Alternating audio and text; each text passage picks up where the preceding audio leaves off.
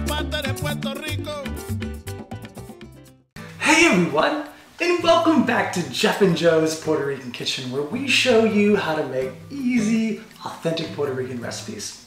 Today we're going to be making Granitos de Humacao, and this is a real niche dish, guys. If you haven't been to Humacao, good chance, even if you're from the island, that you've never heard of them and you've never had them. So I grew up in Mayagüez, and sure enough, never heard about them until I started dating Yomarie and got to visit her and try some in Humacao, and oh my god guys, they are delicious. So what is a granito? Well, to start with, it's a fried fritter, kind of like a sorollito, but rather than using cornmeal, you use rice. And not just rice flour, you use whole rice that you grind up until it has this real chunky, granular texture, which is just delicious once fried, guys. So I'm not sure anybody really knows who invented granitos, but everybody agrees that the person that made them famous was Doña Bartola from Humacao, from El Barrio Patagonia, who started a factory in her own home and soon was selling these all over Humacao, and everybody loved them. So funny enough, Doña Bartola has a connection to Yomarie's family. So Yomarie's great-grandpa had a cafeteria or una fonda in Humacao, and Doña Bartola worked for him as a cook before she eventually left and started her granito factory. So given the family connection, I wanted to go back, try and recreate the recipe and see if I could get it the same way that I had it there so that I can share it with Yomarie and her family, and most importantly, you guys. So here's what you need, and it's super easy. First, we got 2 cups of water.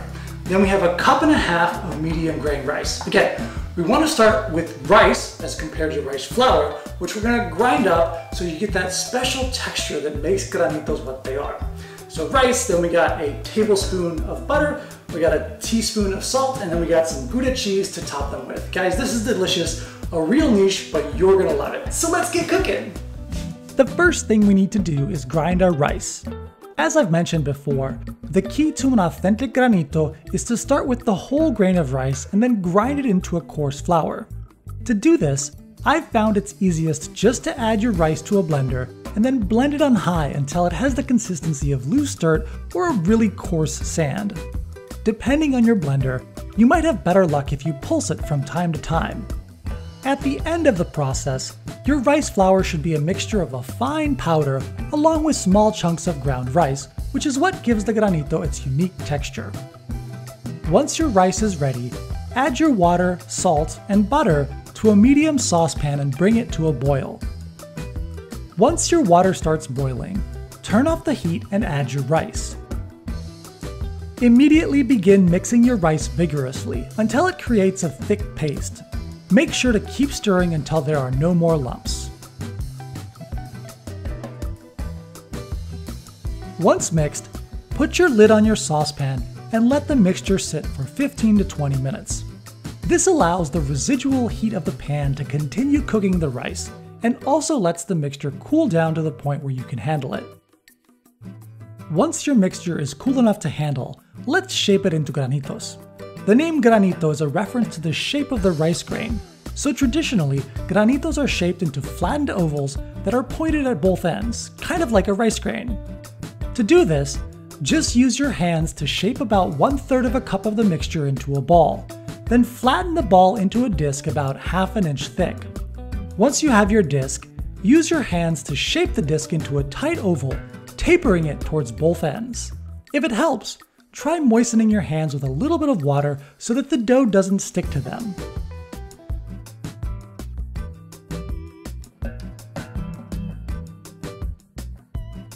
Once your granitos are shaped, it's traditional to add a piece of Gouda cheese in the middle. Start by cutting your cheese into small cubes, no bigger than 1/2 inch. Once your cheese is cut, push it down into the middle of your granitos.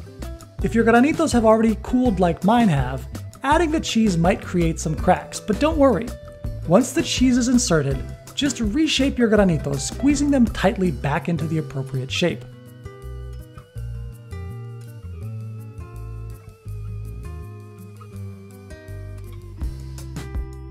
Now that your granitos are shaped, let's get them frying. In a large pan, add your frying oil. Because we don't want the cheese to fall out of our granitos, we can't flip them, so you need to add enough oil to completely submerge the granitos.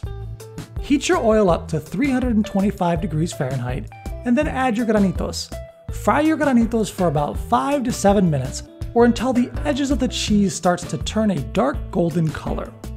Once cooked, pull your granitos out of the oil and let them rest on a cooling rack over a sheet pan.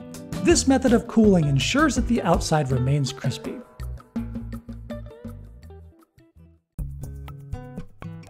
Once cool, these are ready to eat. Enjoy!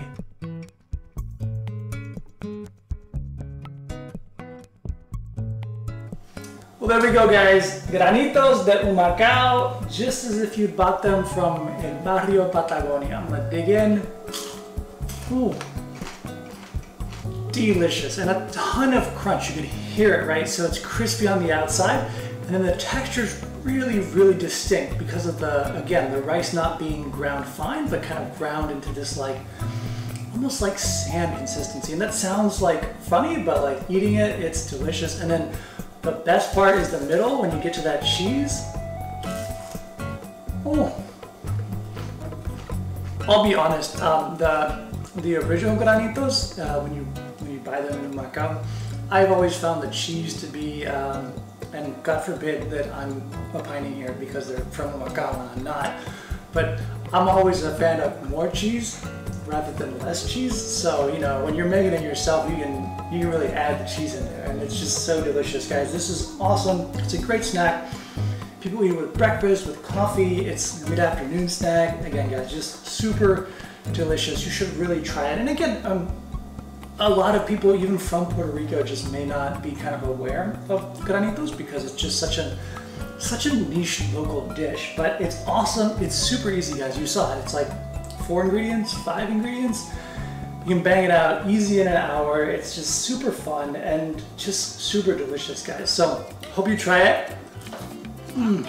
So in addition to trying it, I hope you guys liked the video. I hope you hit the like button below, subscribe if you haven't already, and come back again next week for another episode of Jeff and Joe's Puerto Rican Kitchen.